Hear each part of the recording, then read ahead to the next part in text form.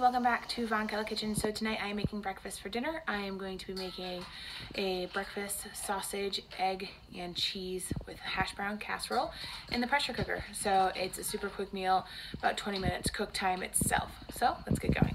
So I have the pot on brown and saute on high, and I have a half a pound of just breakfast sausage. It was just links. I just took it out of the casings.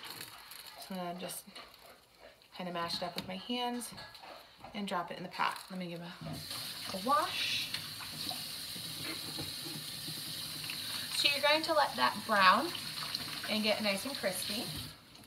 And this is going to be a pot and pot pressure cooker meal as well. I personally do use Pyrex. I got this bowl from Walmart. Fits nicely in there. So my trivet doesn't come with handles, so I made my own just out of aluminum foil, wrapped it around. I take it off as soon as I'm done using it. So this recipe calls for 3 cups of grated potatoes.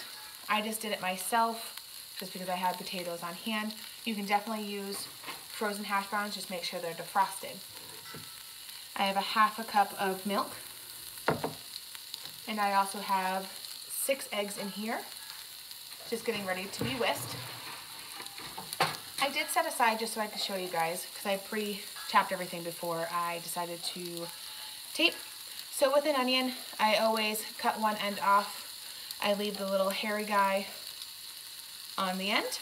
I don't ever slice into my hand. People can get really hurt that way, even if your hand is flat. Just in case, onions already have layers, so it's pointless to do so. So I just slice it this way and then just finally dice it.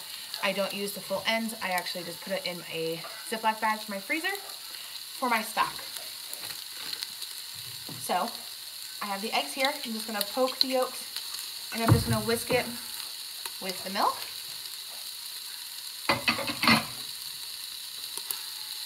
And a little S&P. Love the smell of breakfast sausage. Start breaking this up a little more. So even though we're doing a pot and pot, you don't have to clean this afterwards, after we brown this up and we take this all out. We're just going to add some water to it. If you want to break up the sausage even more, you can use a potato masher to make it into small little chunks, but I'll just use my fork, or wooden spatula, my apologies. Off to the side. I'm just going to whisk the eggs together just so I have them all ready.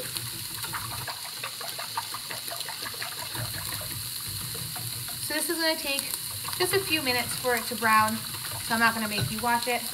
So, I'll be back. I did forget to mention that onion that I cut up. I'm going to put it right in there with the sausage. So you're just going to let that get all nice and browned up. Onions are going to get nice and translucent. Once the sausage is cooked through, we will remove it and put it into a separate bowl.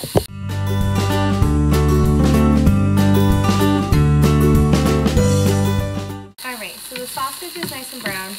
The onions have some good color. Switch out for the spoon. I'm just using a slotted spoon just in case if there's any extra grease, but there's barely anything in there. You can definitely use just regular sausage. You can use turkey sausage, chicken sausage. You could do this with bacon. It is completely up to you. You can add whatever vegetables you want. If you want asparagus or peppers. I don't have any peppers on hand. I only have onions. I still have to go shopping this weekend. Trying to get as much as I can. So we're just going to put water in here. So I still have this on high. I'm going to put 1 cup of water in. And that's just so we can build up pressure. I'm going to put my trivet in. Put that off to the side. I'm leaving it on saute so the water can get hot. I'm going to spray this over my sink. I don't ever spray it over my stove and or my floors. because it causes for slipperiness. Just want to make sure it's nice and sprayed. And I'm going to put the potatoes in. It's kind of hard to see. Let me move the eggs over.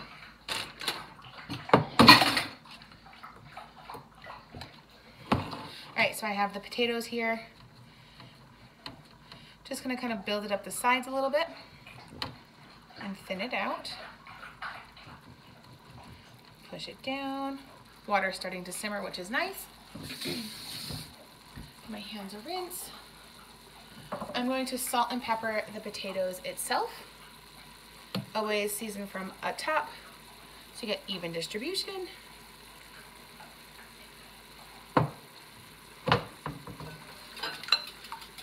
Mix the eggs back up. Actually, that's a lie.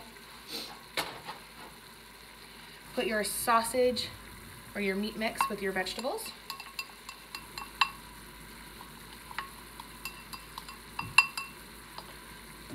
And this goes rather quickly, so I'm just going to spread this out. Whisk the eggs and pour the eggs over.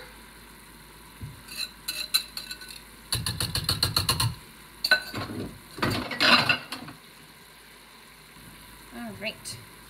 Now, I am going to use a cup of cheese. You can use whatever cheese that you like. Just make sure it is shredded.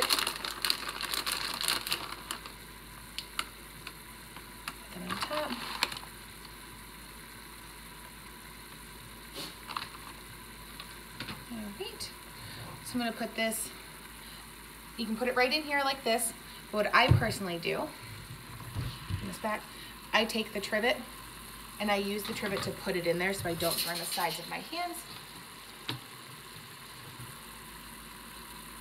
And so we're in. We're going to shut this off. Let me wipe the counter real quick. I've got some onions and salt and pepper and cheese everywhere. All right.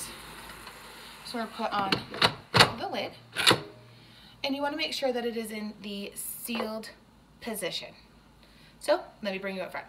I'm using my 8-quart crock pot XL because it has a manual button. So you want manual, high pressure for 20 minutes. And it should build up to pressure rather quickly because the water is hot. And also I used room temperature eggs as well. So this is going to start cooking. So, taking the dogs for a walk while dinner cooks. Timing, the buzzer went off as soon as I walked in the house, got the girls on harnessed, so we have another 4 minutes for a natural pressure release. Now that the 5 minutes is up, I'm just going to shut it off, and I'm going to do a quick pressure release to release the excess, to bring it down to normal. All right, so I've moved this over.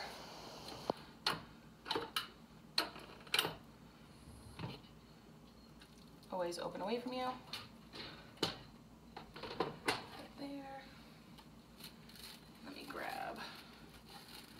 Handles. It's pretty steady, mate. All right. So I'm going to just let this sit for a moment. I would recommend possibly putting like parchment paper over the top just to go over it. Just because I do have some liquid, which I don't mind. It is part of it. But if you are worried about that, just take one of your dirty bowls and just literally spoon the water into it. This is nice and firm. There's not much steam. I think it was because when I lifted the cover and it poured into the container. So if you lift just straight up, it'll be perfectly fine. Probably about 3 tablespoons of liquid altogether. So there you go. We have our nice sausage, egg, cheese, and hash brown casserole. Now it's time to serve up. A better close-up shot. I am going to let this sit here for 5 minutes just to let it set up before I cut it. So it's set up nicely, and now it's time to serve. Enjoy!